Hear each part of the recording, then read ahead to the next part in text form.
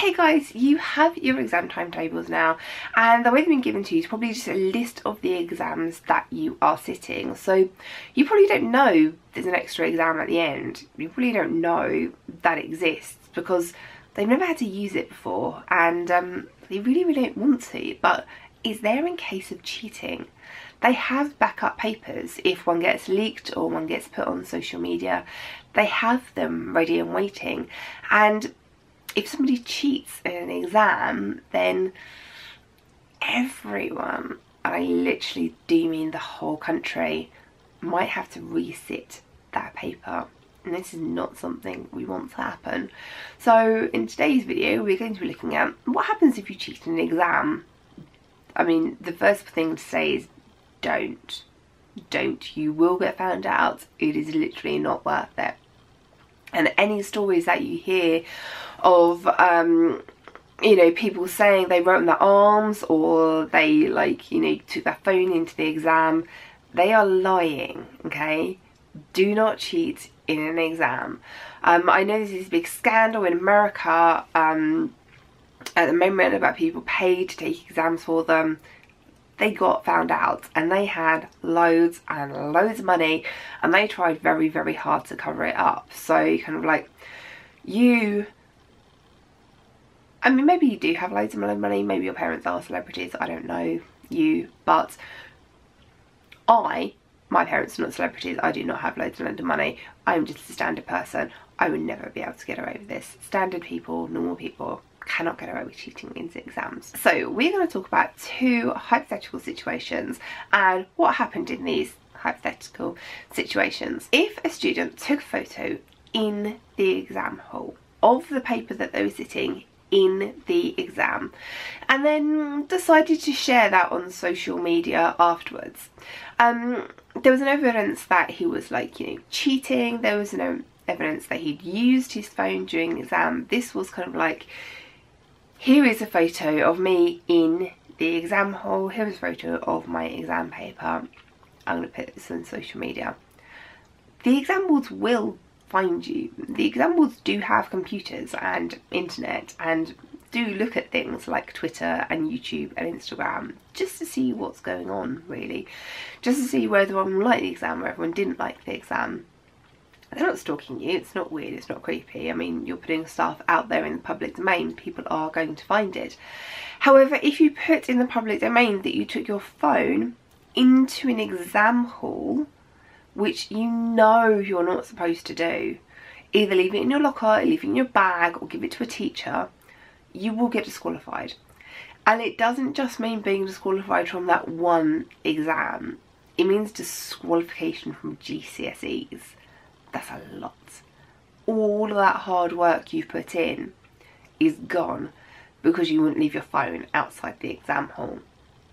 So even if you don't get your phone out, even if you don't use it, even if it just goes off because, you know, someone's sending you a WhatsApp to say good luck in the exam, if you take your phone into exam hall and it goes off, if you take your phone into exam hall and you're stupid enough to take a picture and then tweet it, you will be found out. This is cheating. You will get disqualified. Please don't do it. Now, if an exam paper gets leaked, for example, if it gets given to a group of students in error, or, you know, if there is a really bad situation where it's given out to students on purpose and pictures of this get leaked on social media before the exam, chances are a lot of people are going to see these pictures, and then when they come out of the exam, they're going to tell somebody.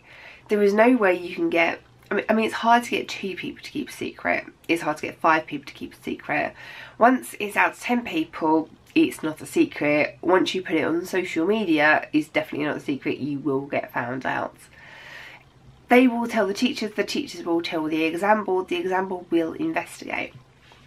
They will find out how many students saw this, they will find out how many students in different schools saw this. And depending on how many students it's affected, how many papers it's affected, they can do a few things. They can change the grade boundaries. They can assume that everyone got the marks. So they can just tick all of those questions as right and say, look, the grade band is high because we've assumed everyone's got these marks because the paper was leaked or this question was leaked and there's nothing we can do about it. Or we come back to the thing that we said at the beginning. There is this extra date at the end of the exam period where the examiners can declare the exam null and void and get everyone in the whole country back in to resit a different exam.